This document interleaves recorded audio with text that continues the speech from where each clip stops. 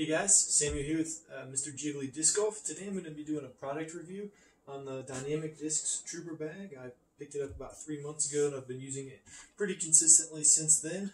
Today I'm just going to be sharing my thoughts, going over its features, things I like, and some things that I wouldn't mind to change.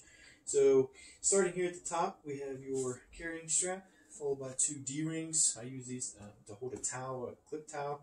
You could also use these maybe for bag tags. In the back, very comfortable backrest here. Dynamic Disc logo, I really like that. Your 2 straps, very comfortable, nice and padded. Me being, Mr. Jiggly, I'm 250 pounds and about 6 feet 2 inches, so I'm not a very small guy. So these straps are just a little bit short for me, so I would love to see these be a little bit longer, but I know that's a pretty specific request, just because I'm a pretty big guy. So probably 2 of my favorite things about this bag are these little side pockets here. Pretty big. I know that some people can fit a golden retriever in here. I don't have one of those yet. It's something I'd like to get in the future. But they are great for storage. I love that Dynamic Discs didn't waste any space and went ahead and threw those pockets in for us. I think that's an awesome feature.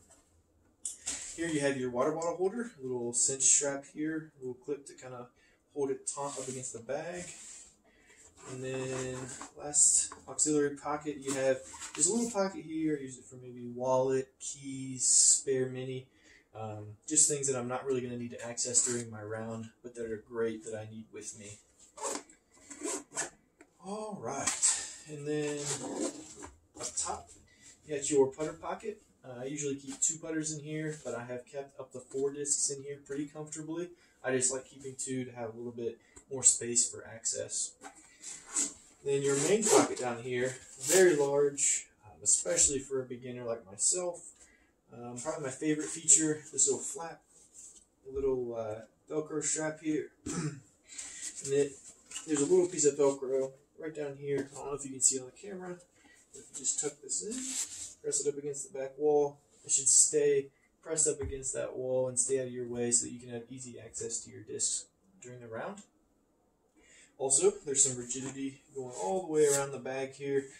Just kind of helps the bag stand up. It doesn't really fall over unless you're maybe on a steep hill out on the course. So here I'm going to go ahead and fill the bag up with discs. I have 2 putters and 17 discs here. I'll show you just kind of what that looks like full, and then talk about some of the things that I really like and some things that I, again, wouldn't care to see change. So I keep my 2 putters right up top here, and then I'll go ahead and put the rest of these discs in, and you'll kind of see as I start to put these in, the space just continues to get tighter and tighter, and then right at the end here, the last few discs, as you can see, get pretty tight, but they still go in there pretty easily. So like I said, I got 17 down here, 2 up here. I could probably squeeze another one in here and maybe 2 more up here. So you could run a total of 22 discs, which again is plenty for a beginner like myself. A few things that I don't care for on the bag. The first thing, and again, none of these are very big, but the first thing is the side is pretty tight. So if you're trying to get a disc out from the side, you see it catches here and here. It can be kind of a pain. I mean, from the middle, it's no problem at all. Comes right out and right back in. Just any of these side discs are kind of hard to access. Also, this little trooper symbol here, as you can see, it's a little bit flimsy, so it kind of caves in and pushes the discs back. It's a little bit harder to access. Again, I know I'm splitting hairs for a $39.99 bag, but it is what it is. And then lastly, probably my biggest complaint about the bag, and again, I know this is small, is this little cinch strap here. The little clip that they have on it is not very strong. And so if you cinch this down on your water bottle throughout your round, this would just kind of loosen and loosen. And then eventually I was having trouble with my water bottle falling out. So I went ahead and just put a quick little knot in there to adjust it to the size of my water bottle. It's worked out pretty well, but just a little bit of a stronger clip I think would go a long way there. So anyway, that is my review of the Dynamic Discs Trooper bag. It runs for $39.99 on dynamicdiscs.com.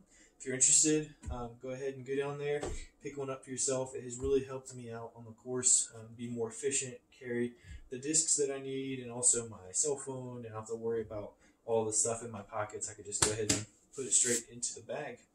So I appreciate you logging on to Mr. Jiggly Disc Golf, and I hope to see you again in the future. If you like this video and you want to see more like it, go ahead and give me a like, subscribe, and comment down below. And if you stay tuned, I should be posting a video of my in the bag for 2021. I'm still a beginner, so I know a lot of people aren't really interested. However, I haven't seen a lot of videos online talking specifically to beginners about what they throw in their bag. So I'll kind of talk about where I am in disc golf, what my arm speed is, and what I'm throwing and why. Maybe just to help my fellow beginners that are just starting to get into the sport. So until then, I will see you out on the course. This has been Mr. Jiggly Disc Golf.